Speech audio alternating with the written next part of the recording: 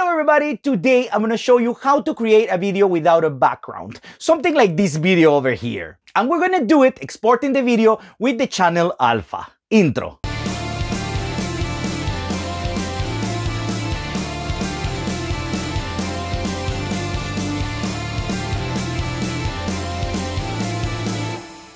Okay guys, I have this video here of a GoPro, and what I did is actually record the video with the green screen, like you can see here, and then I put a background of this color and I cut it in a circle way so it's gonna be nice, and then I can use it as a transparency. This is the video that you saw in the intro, and I actually can just take this and put it on the top, and that's it, you know. Then I just move it and locate it in the side. But the thing is, every time I want to do that, I have to actually work with the green screen, I have to put the background and so on, and that's not the point. The point is actually to have a video as a transparency, and every time I want to use it, I just pull it and use it.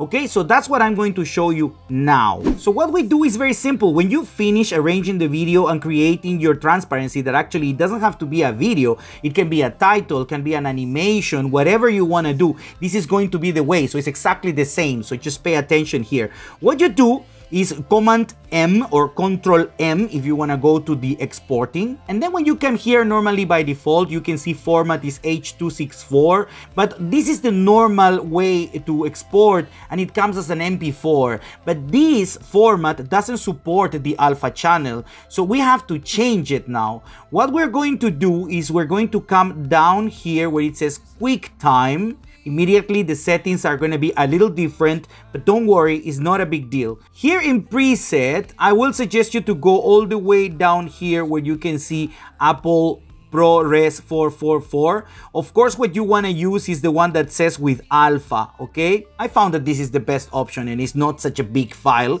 So Apple ProRes 4444 with alpha. Just remember that when you are exporting in MP4, whatever the size of the file is, when you're going to do this, the file is going to be bigger. So just have this in mind, okay? And also, the file is going to be MOV, not MP4, but NOV. Now let's go here. Here is already selected the video codec. You don't need to do anything. Let's go a little bit down because I want to show you this. And here you're going to put render at maximum def. I always do it because it's a higher quality. You don't need to do it, but I like to do it like this. And then when you come a little bit down here, you will see that says def 8 bits. Of course, it has to be with alpha. 8 bits, I think it's okay if you want to do like animations, if you want to do like a title or something very cool like this. It's okay, 8 bits. But in this case, because it's video, I wanted the higher quality, so I'm gonna go for 16 bits. And always remember that has to be plus alpha. And that's it. Here in use maximum render quality, I always click it as well.